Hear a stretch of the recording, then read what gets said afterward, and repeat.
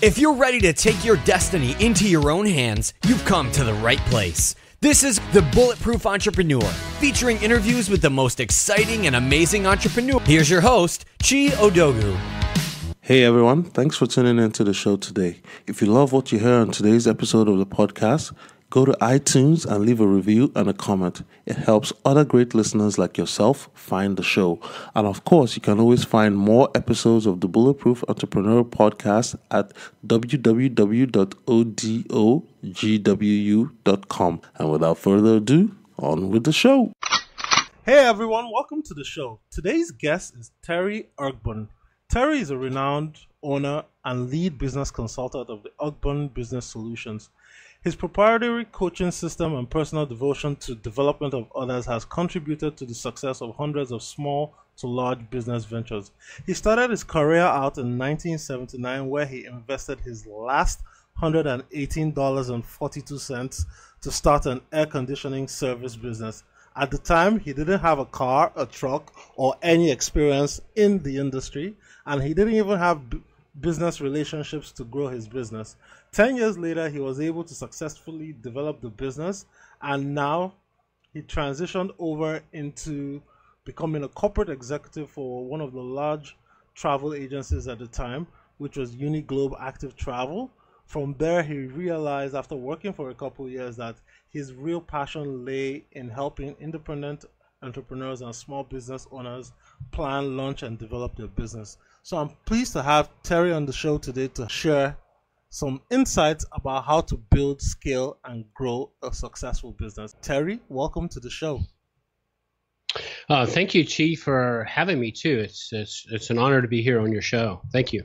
Great. So Terry, tell us a little bit about your background. I alluded to when you initially started out with that $118.42. I can't believe you actually remember the dollar to the amount right to the last cent. But tell us a little bit about how you got started in business.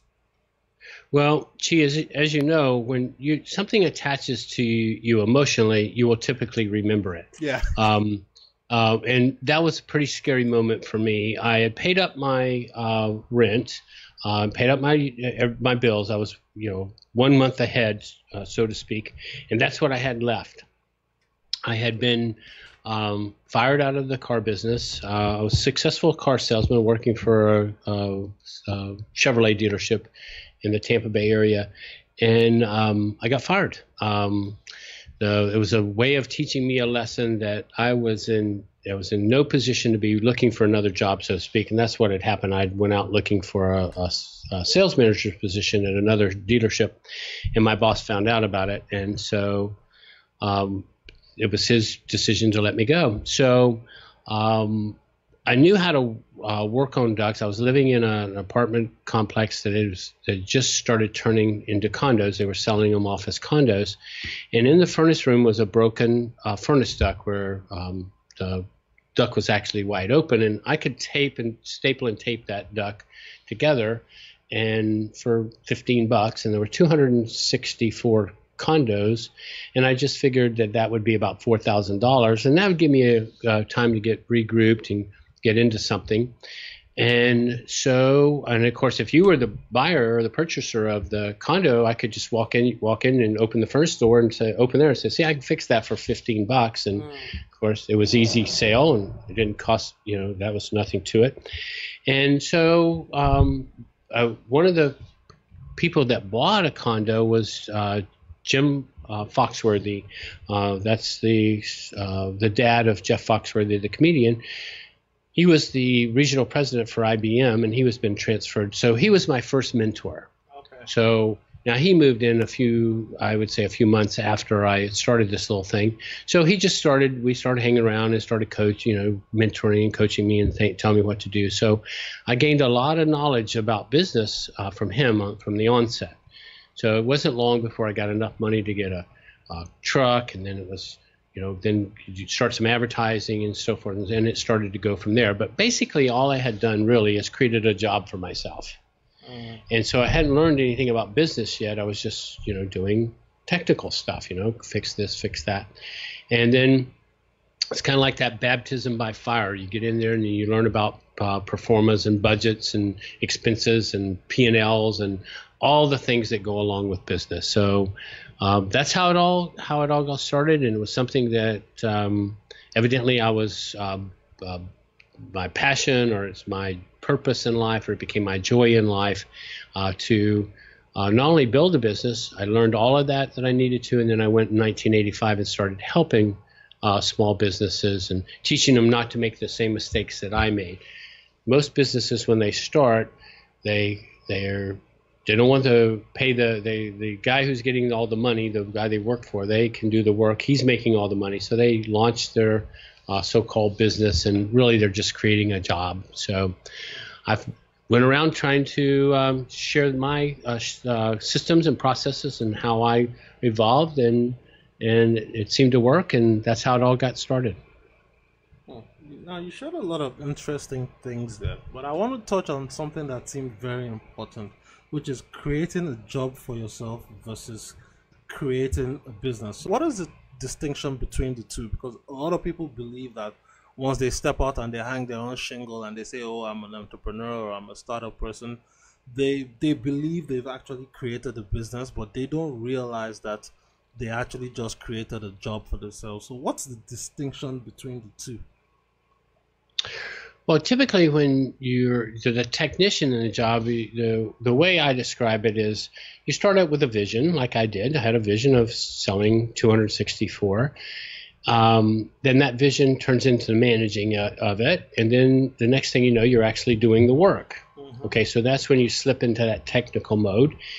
But when you're building your business from the bottom up, you have less than a 20% success rate. However, when you learn to build your business from the top down, you have a better than a 90% success rate. So that when you're building your business from the top down concept is that you're looking at all aspects. So there's bookkeeping, there's financial reporting, there's marketing, there's sales. So there's a whole gamut of jobs that have to be accounts receivable, accounts payable. Mm-hmm. You got to have ledgers, and you can have track of that, because I worked with a company not too long ago that didn't do any type of chargebacks. So people come on the job and they'd want them to change this and that. So there was no change orders. I picked up teaching this guy about change orders. This guy picked up like $10,000 in 1 month over change, just because people would change stuff in the construction industry, in their job. Yeah. Well, if you don't understand change orders, and you think, oh, it's no big deal. I'd rather have a blue sink. Okay, great. So you turn around and put a blue sink in. Well, that blue sink costs $25 extra. Well, when that's working on the bottom line, it just came out of your profit of that job. And if you don't charge for it, that's just more money you lost. And then a lot of people, they know how to take advantage of that too. So, the customer, they know how to do that too. So, yeah, you have to learn how to put checkpoints and job descriptions and all these type of things into play that help you, which all of this helps you understand business. Like P&Ls, for an example. Those are profit and loss statements, and most of your listeners are going to understand what a P&L is. Mm-hmm. The unfortunate part is a P&L gives you how much money you made before taxes. In business, you want your profit to be measured after taxes. Corporations and companies that are out there work with the philosophy of you want to keep 10% of what your revenue after taxes. Uh-huh.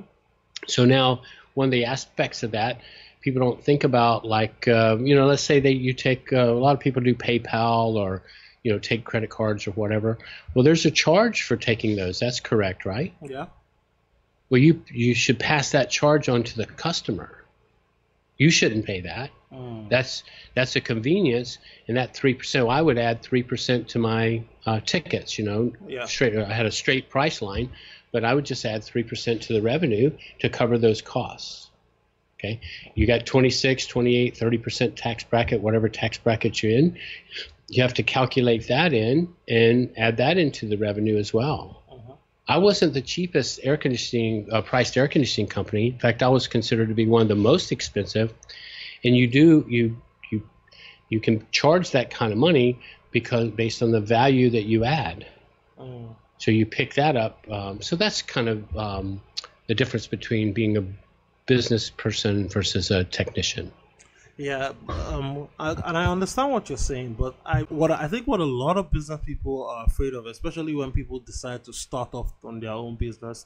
Now, we're not talking about startup guys that are usually maybe a little bit more steeped in technology or have gone through business school or whatever, but we're talking of somebody that has built up a skill set maybe as an apprentice and then now decide, okay, now is the time for me to, launch my own shop. They're not really skilled or trained in thinking logically through the top-down method like you suggest, So I think that's where a lot of business owners, especially small business owners, get into trouble, because they don't sit down with maybe someone that knows these steps or is thinking through these processes. They just say, hey, I'm going to hang my shingle out, I'm going to get clients, and then I'm going to start making money.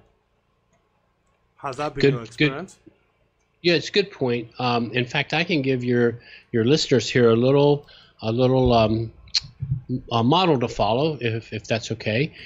First, you start out with revenue. So this is just an accounting lesson. It's real simple. You start with your revenue, and then number two is minus your cost of sales. Now, cost of sales is your variable costs, one-time charges, that would be commission or the part or whatever they're dealing with. And then that leaves you with your gross profit, or company dollars, I like to refer to it. And out of that company dollar is what you get to pay your expenses with. And then that's going to leave you a number. And then that number, you multiply your income tax into that, and then take that away from that. And then you end up with your net, as they call it. Yeah. Okay, so net is what is what we're going for. Is that how much we keep? It's not how much you make; it's how much you keep. So now the variable cost is very important. And just give you a quick example with that. I was helping later on an air conditioning company right there locally, and so I went into work with to the guy, and I said, well, okay, let's look at your price, because I contribute to the bottom line. I'm not your typical coach or consultant. I'm actually a business development, where I get paid based on knowing that I can contribute to you making money. So anyway, I looked at his thing. I said, what are you selling your installation for? He said $2,500, and I said, well, how did you come up with that number? And he says, well, the industry dictates that you mark your prices up 40%. And I said, yeah, that's true. And I said, but how did you get to that? And he says, well, $1,800 plus 40% is about $2,500. And I said, yeah, but that's not 40% markup. That's a 40% add-on. See, there's a difference between add-on and markup. Yeah. I said, so what you should be selling this job for is $3,000, because 40% of $3,000 is $1,200. You take $1,200 away from the $3,000, that gets you to your $800. That's a $500 swing in money, and it took him from not making a profit to start being profitable. One little misunderstanding about 40% markup versus 40% gross margin. Yeah. That's amazing. So I guess that leads me to my next question, which is, what were some of the biggest challenges you experienced as an entrepreneur, and what are some of the biggest challenges that you've had, that your clients have had while you've been working with them? Good question. Largely, the problem with me was finding my sweet spot, as I think the technology is today. So like in air conditioning, it was service. Everybody that gets into the air conditioning business goes for installations. Well, there's no real money in that, but where the real money was in service. And I could make more money in there. And there was a lot of room for improvement there. One of the things that I got taught early in business was pick an industry that's having problems, and then get right in the middle of it. And if you can find ways to add value to that concept, you'll make some good money. So I added like a year guarantee. Everybody else was talking about 90-day guarantees. Well, I said, okay, well, let's make it a year guarantee. that ensured me a second opportunity, a second bite of the apple, by being able to go out and be the first one called. And you get there and you find out it's a different part, and you got an opportunity to make another sale. Yeah. And one of the things I put in my routine was, if you said, well, Terry, I just put $200 in this thing a couple months ago, and now you're asking me to put another couple, with another couple, I could have a brand new machine. And I would say, that's true. So you pick out the machine you want, the price that you want to pay for it, and you can pay for it, and I'll match that price less the $200 that you just spent on it. Well, yeah, I lost money, but how many people do you think that you would have gone around and told that if somebody made you aware of their air conditioning being broken? Not that many. Calls started flooding in. And my rule is, you find a customer, you keep them, and then you get them to spend more money. And that doesn't mean that you upsell them or you tear their head off. It means that you find ways to continue to sell to them. We use it in marketing. You use it yourself. Upsells, downsells, that type of thing. And you increase the lifetime value of the customer just by adding that guarantee, because you've reversed the risk.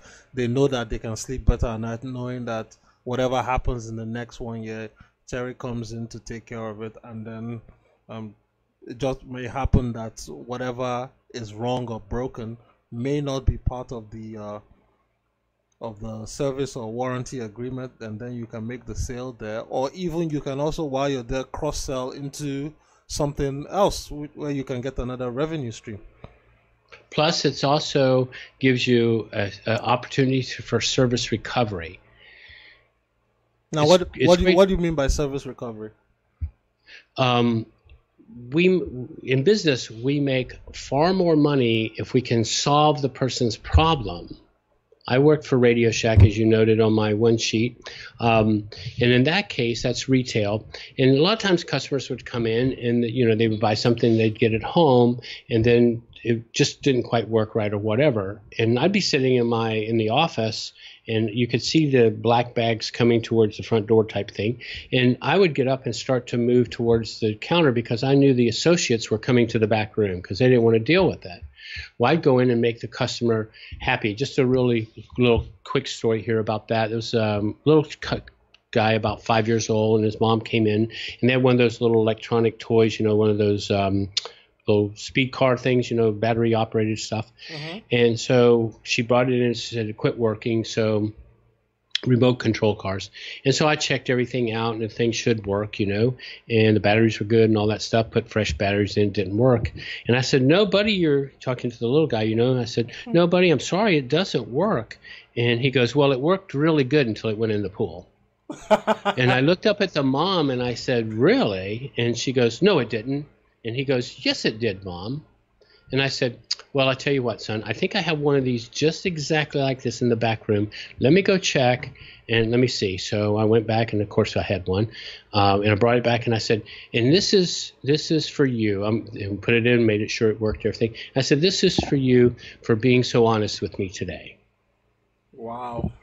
And he left. Now that cost the store $8. Okay. Did I save a customer? You bet. Yeah.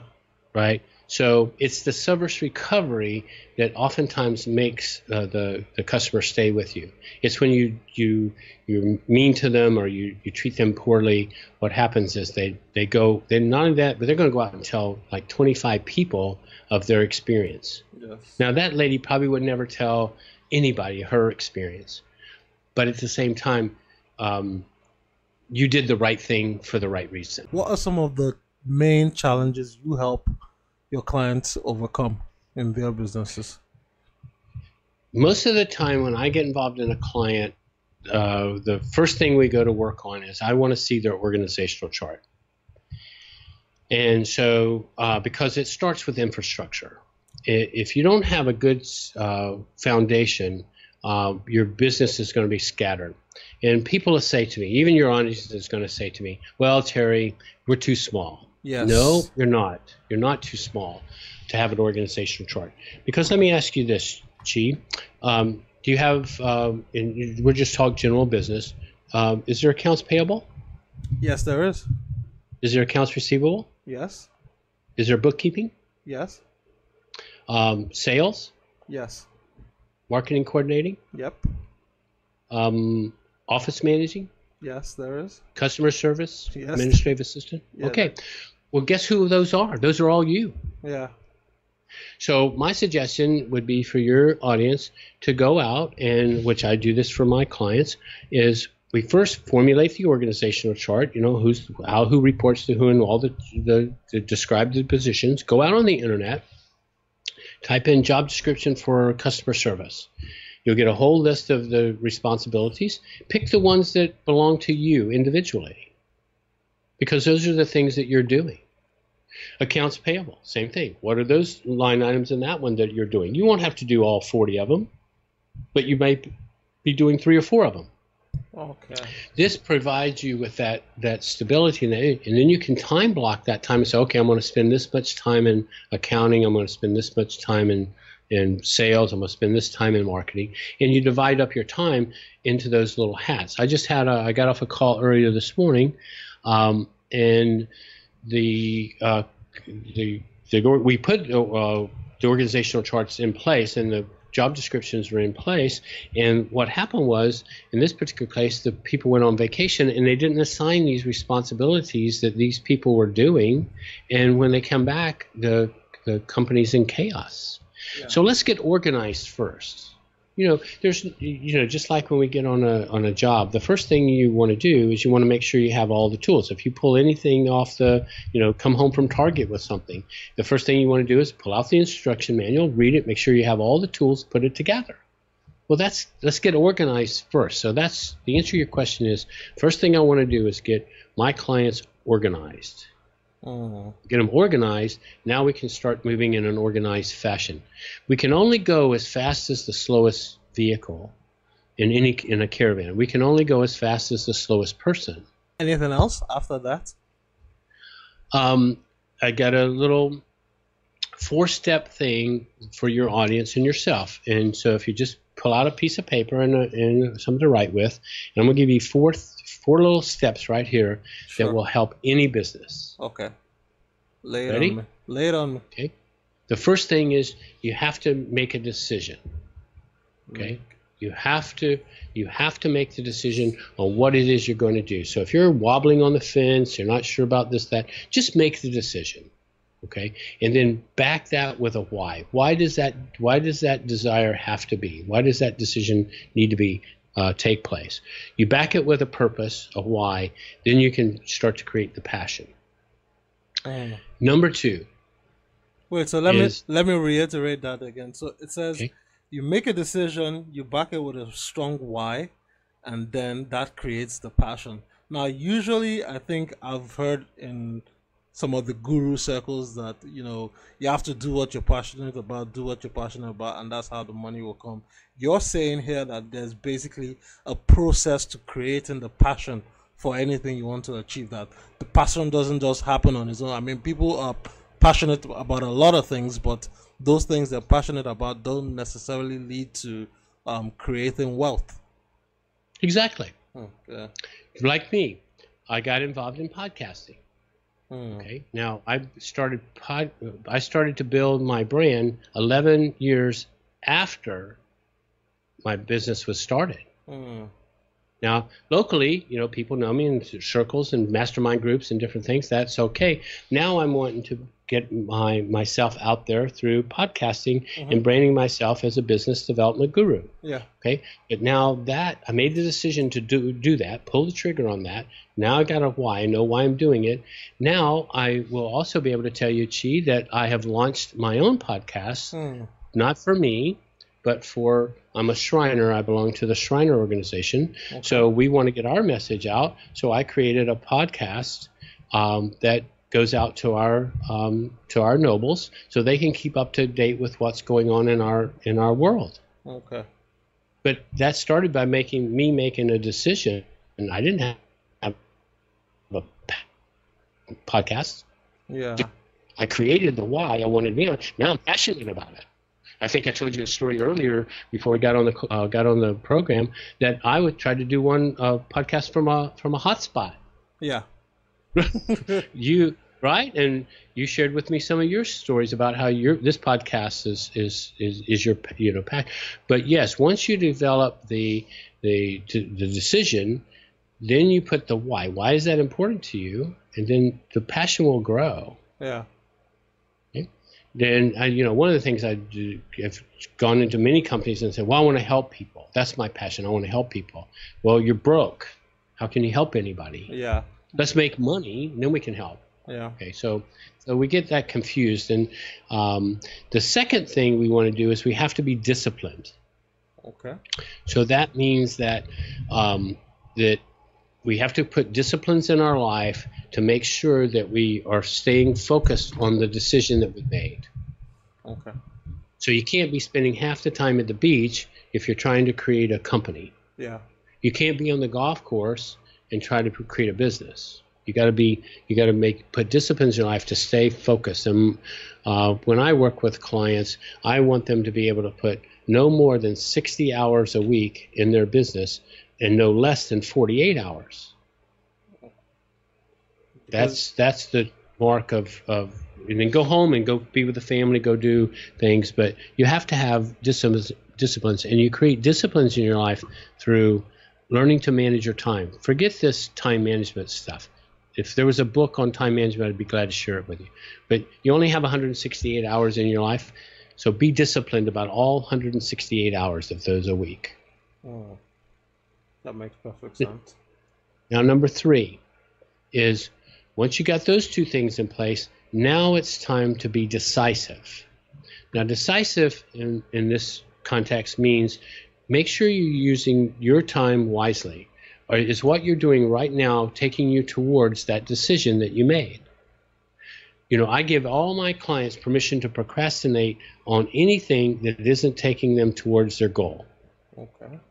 We establish a primary aim, and we do this on a quarterly basis, not yearly, because stretching out a year, that's a myth.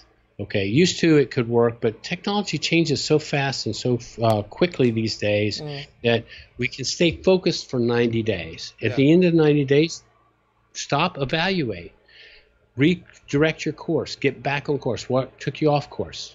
Figure all those things out, get yourself all put together. I'm getting ready to fly up to Chicago in October because we're going to do a quarterly meeting, and we're going to get right back on focus for the things that we need. But make sure that you're decisive about the time and where you're putting that energy and making sure it's moving you towards your goals. And again, it doesn't have to be business. It can be family goals. It can be friend goals. It can be giving goals. It doesn't matter. Just make sure that you're decisive about the managing of your time. And then the last thing on the list is you have to visualize it. We are people who think in pictures. We resonate with pictures. The more, you've heard vision boards, you've heard The Secret, you've all this stuff. All of it's great, and I agree with it wholeheartedly, except for the fact that you have to do some work. You just can't imagine things and they're going to appear before you. But I'm a big proponent of vision boards. So visualize how this decision is going to, what does that decision that you made, what is that going to look like when it's completely finished? And if you start thinking in pictures, what happens is everything that we look around you, everything that was designed was first created on a piece of paper before it ever came to light. Yeah. So architects, they build a building on paper. Well, build your business on paper. Then start putting things together. Get organized. Get yourself all put together on paper, and then you have to get up every morning and remind yourself of this vision. I put I have in my terminology, I use the word magic key, and I get all my clients to develop a magic key that is specifically for them, and their responsibility is to read this magic key every night before they go to bed. Think about it for 10 minutes, visualizing, go into their theater of their imagination and visualize it all coming out the way they want it to. Go to sleep, let the subconscious work on it, and then get up in the morning, revitalize by reading and going into your imagination again, and then go off and do your work. You don't have to worry about it. It'll all start to come towards you. Yeah, and it's funny that you're laying this out like this, because I'm currently listening to the book called New Psycho Cybernetics. I've had a lot of people recommend it to me, and I've just started listening to it by Audible. And some of the first few things he talked about were things like visualization, stating out your goals, trying to get disciplined and laying out your plan for the future and what you want to do. So it's funny how these timeless principles are the foundations of success, but yet people seem to think there's some magic bullet out there that you're just going to shoot off, and then overnight, like a magic genie, everything's going to happen. These are basically timeless principles that have worked for countless of people, that once you just start to implement and follow them, they will work for you too. There's no secret. And that's one of the... I'm sorry? I think that's the secret. There is no secret. The secret, I'll give you the secret coming from Think and Grow Rich, because the secret was given to Napoleon Hill by Andrew Carnegie. He gave it to him, and then he sent him out on his mission. And I also recommend that book as a good starting book too. Yeah. But the secret is your subconscious. Wow. And that relates to Maxwell Maltz, which is like you point out, the Psycho-Cybernetics that was written by Maxwell Maltz in 1960, and he discovered in our subconscious we have something called a servo mechanism. Now, this servo mechanism is a little piece in our brain now that scientists have actually identified. Remember, we didn't have MRIs back then, but now we have a scientific the name for it. Is called your reticular activating system, or RAS for short. Well, this is our servo mechanism by his words. And when we set our goal on a target, we're going to get constant feedback, and the feedback corrects our course. Uh-huh. Well, there was a time in 2009 where one of our submarines shot a missile. It was submerged in the Pacific Ocean, and the idea was to test to see if it could shoot a satellite falling from the sky. And so the sub launched its missile, aimed for that falling satellite. Chi, do you know what percentage of time that missile was on target for its destination? On target? On target. I don't know, maybe 10% of the time. 8% of the time. Wow. Think about it. As the Earth turns and the winds and you just I know you fly. We talked about that. Well, how many times does a plane change course? Yeah, we're going along, and all of a sudden you have reached turbulence. Well, the pilot now is all trying to keep on course. Yeah. The curvature of the Earth and all these things, and the moving of the satellite, and it's slowing down, speeding up, whatever. It was only so. For your listeners. That's why I say stop every 90 days and do a checkpoint to see if this is where your vision was. At the end of 90 days, if you're off course, you get a chance to pull yourself back on course. Uh-huh. But if you don't take this time to evaluate what you did right, what you did wrong, and what could you have done better, that's the key. Then you can get yourself back on course. If most of the businesses out there, they make a year plan, and then what happens is they put 30 to 40% of their effort in the last quarter. When we were at Radio Shack, what we did was we put everybody on a daily plan to hit goal. This was unique for us because what we would do is we say, okay, you did today is a Wednesday. Last year at this time you did X number of dollars. We want you to make 10% more that day. And then we'd have each manager figure out what their daily goals were for each day, and then they had to draw a red arrow when it was down, and they make a down arrow in red, and if it was up, they put a green arrow in on the day if it was they made their goal. And any manager could walk in there and tell in a matter of seconds where that store was by the number of green and red arrows. Nice. Now that tells us if we got a bunch of red arrows that we need to work on our sales team. Nice. And as we start to transition towards the end of the show, I have some questions for you. But so where were we? You had some questions. I think you said you had a couple of questions you wanted to ask me. Yes. So yeah, we talked a lot about working on the business and not in the business. So I think before we segue towards like some of the wrapping up questions, I think the main question I have for you now is most new business owners, when they start their business, the biggest problem they have that I have come across is getting customers. So how would you coach someone listening to this podcast to start thinking about customer acquisition? Good question, and you're spot on too, because a lot of people think just because they hang their shingle out that people are going to flock to them. Yeah. Marketing is a tricky thing, as you know. So first of all, you want to do, depending on if you're going to be, internet or, each marketing thing, each business is different in their marketing. If you're in retail, one of the things you'd want to do is circle around your location, and you would want to make sure that location, there's enough customers in that 5-mile radius that will continue to buy from you and be a part of your world.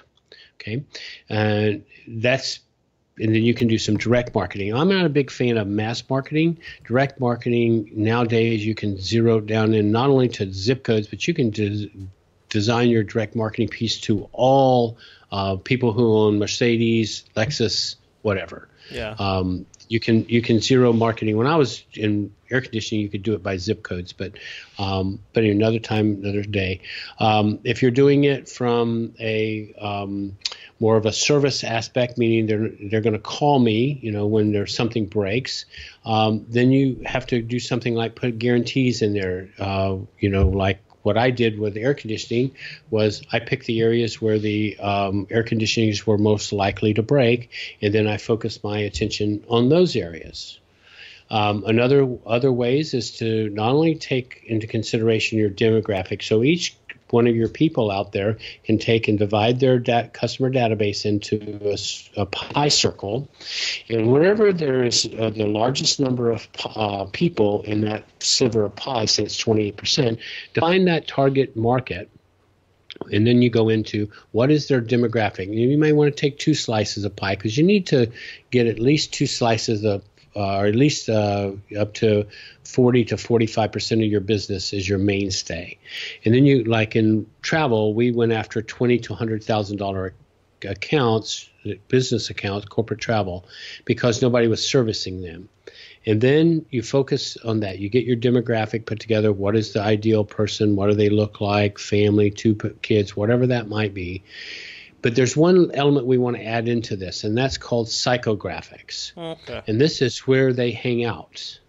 So it's not just about knowing that you want to target 25 to 45-year-old people, but you also want to target, where they hang out, the beach, the nightclubs, whatever that might be.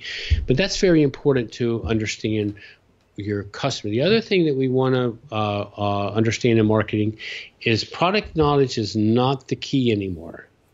Consumer knowledge is the key. And the reason consumer knowledge is the key is because 86% of the people start their buying process online. So they don't need salespeople. Yeah. So we want to understand how the customer buying behaviors are, and then adapt our marketing and sales to their knowledge, the way they buy things. And then the most important thing is always, always, always build trust and rapport with your customers. Live a life of integrity. Even if you're going to lose money, I have a guarantee with my I'm the only sales, only consultant, coach, business development guru, whatever you want to call me, but I'm the only one that gives a guarantee with their work. 100% money back if they put my processes in place and they don't work. Interesting. And I've had many of colleagues tell me, Terry, you're going to go broke. I said, yeah, don't do it my way. I'm good.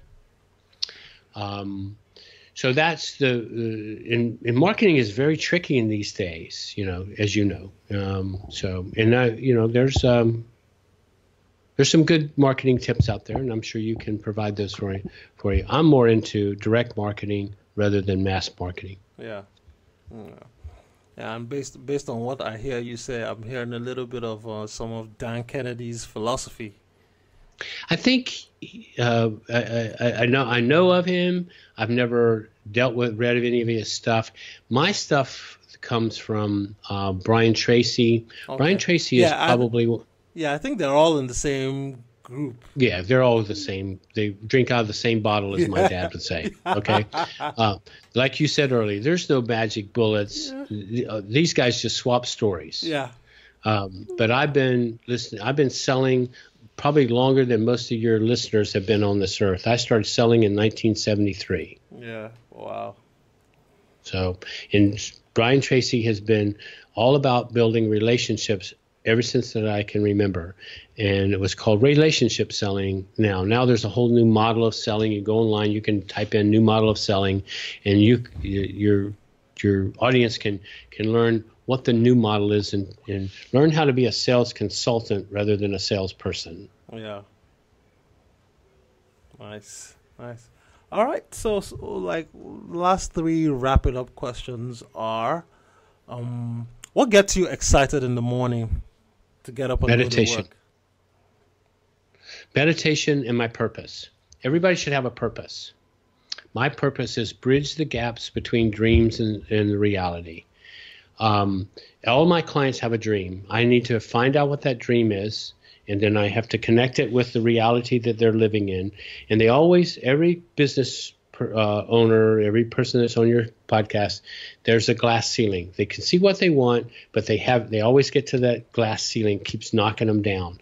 Well, you got to learn how to build the bridge from the dream back to the reality. See, you build bridges from both ends, and they're not building their bridge from the dream backwards. Think about it. I don't know if most of your listeners have ever seen a bridge being built, but they don't build the bridge from one side to the other. They build from both sides to the middle. And what's the biggest takeaway lesson you've gained from a challenging moment in your business? This is probably one of the most challenging things that have happened. It's going back to the air conditioning world. We were about 6 people strong. We here in Florida, and sometimes in the winter we don't have a winter, so it's a slow season. And it came down to I had enough money to pay payroll, and I had enough money to pay the phone bill. It was one or the other. And so I called everybody in. It was Thursday evening. I called everybody in, and I put my cards out transparent, put my cards out on the table. I said, look, guys, we got enough money to pay the phone bill. We got enough money to make payroll. It's your money. You tell me what to do. And that point right there, it's their money, isn't it? They worked all week for it, and you don't want to be standing there on Friday saying, look, I had to pay the phone bill. Now, a lot of business owners would have done that. I felt like that my integrity was strong, that my integrity was stronger than anything. So if I put my cards on the table and one of the guys said, does that mean we can't get any money? And I said, no, this is how much money we have. We just have to divide it up. And so everybody walked away with a little. The phone bill got paid. And I said, I've got money coming in next week. It's not a big thing. It just didn't arrive this week, and it's expected next week. And everything will be back to normal. But if I hadn't have done that, I wouldn't have gone on to spend 10 years in the business and sell my business to my employees. That's who I sold my business to. You want to be able to build a business that you don't have to be a part of it. You want to be able to sell it. And that my idea is one of the things I teach my people that come on board with me is let's create a business that you can sell and walk away with in 18 to 24 months. Wow. That's a really short period of time. Well, I took a company public in 2.5 years. Wow. From a kitchen table, 5 people sitting around a kitchen table in a 2-bedroom, 2-bath apartment. It can be done if you get the right people and put the right people in place. You can't be afraid to go out and hire if you need, like Radio Shack did. Radio Shack went out and hired Lynn Roberts as their CEO. Well, Lynn Roberts was the CEO of Shoney's, and the board says, well, what does a hamburger flipper know about selling electronics? You hire the right people, put them in the right position, and Tony Robbins, he's not the CEO of his company. Yeah. He's the chairman of the board of his company, but he creates the vision, he passes it on to the CEO, and he expects that guy to run it.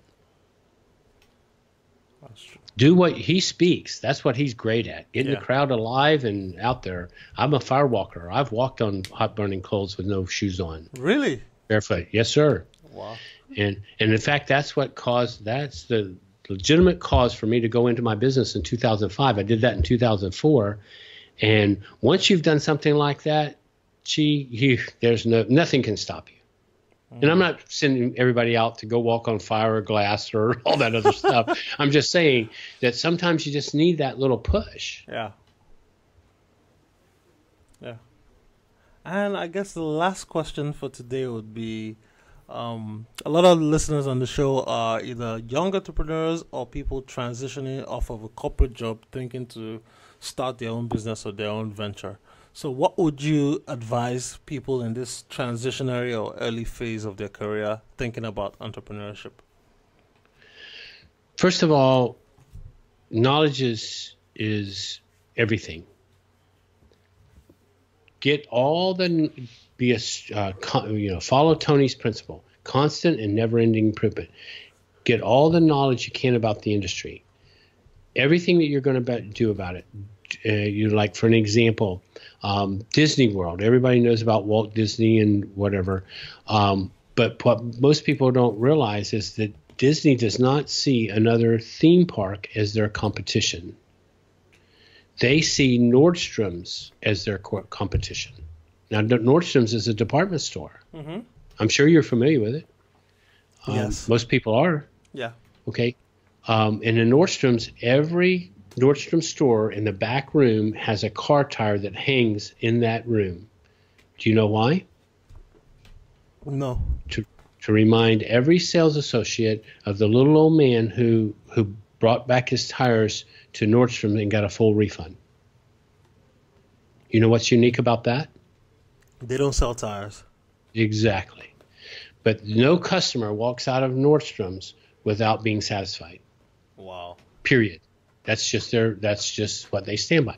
So Disney said, well, we need to adopt that policy. So don't study necessarily your competition. Don't even think about your competition. Put your sights on somebody that you want to, be, like Disney did with Nordstrom's. To Disney, it's the guest experience that they care more about than anything. Mm-hmm.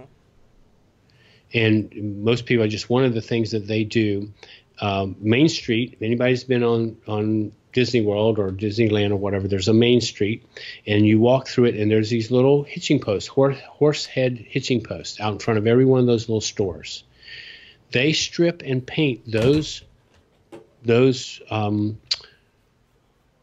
I lost my train of thought there for a second.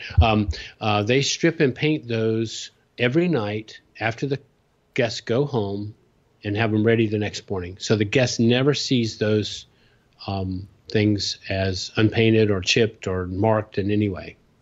Wow. That is amazing. And with that said, we've come to the end of the show. So Terry, before we go, tell us a little bit about where people can connect with you and learn more about you and your business. Good. Thank you. First of all, they can connect with me on Facebook, LinkedIn, easy to find, Terry Ogburn, Ogburn. Also, terryogburn.com, Ogburns Business Solutions. Those are my two websites. There's a lot of S's in Ogburns Business Solutions, so remember to put them all in there, .com. And also, I have an offer for your listeners. I'm willing to give any one of your listeners a half hour of my time, coaching session. You challenge you're having, it'd be like a mastermind thing. You just go onto one of my websites, either one, go up to the Contact Us button, click on that. It'll drop down you just put in your name and your email address and a problem that you may be having, challenge you may be having, and that'll come to me. we'll get in contact with each other. We'll set up a half-hour session. I promise them no sales pitch. It's not about that. I just want to help them through one of the challenges that they may be having in their world. Nice. And I hope everyone listening will take advantage of that offer, because I'm going to go get on a call with Terry myself, and you as a business owner, you take every help you can get, from wherever it comes. So thank you for that gracious offer, Terry. To the listeners out there, I'm going to take advantage of it, and I hope you don't get flooded with too many people. Well, I hope so. I mean, I just want to help. That's the thing about being able, when you get it, then give it back. And part of my meditation is, if you help enough people get what you want, you will surely get what you need. Yeah. And with that said, Terry, it's been a pleasure hanging out with you for the last 1 hour, just talking about business and life. I really wish we could go on for much longer, but I know you're very busy, and I'll have to get back to you some other time. But thanks for coming on the show to share your words of wisdom and your business advice with me and the listeners. Well, thank you too so much, Chi. I've enjoyed this show, and like you said, it went an hour, so it went a little over an hour. But anyway, it's been great fun. It's joy when you can spend an hour someplace and you don't even realize it's gone by. It's pretty cool. Yeah, cool, and that's it. We're done. Awesome. Again, thank you so much. It really was. I got thrill bumps when you were saying that last piece there. So I just wanted to share that with you too. Thanks a lot, Terry. I appreciate that. Hey everyone, thanks for tuning into the show today. If you love what you hear on today's episode of the podcast, go to iTunes and leave a review and a comment. It helps other great listeners like yourself find the show.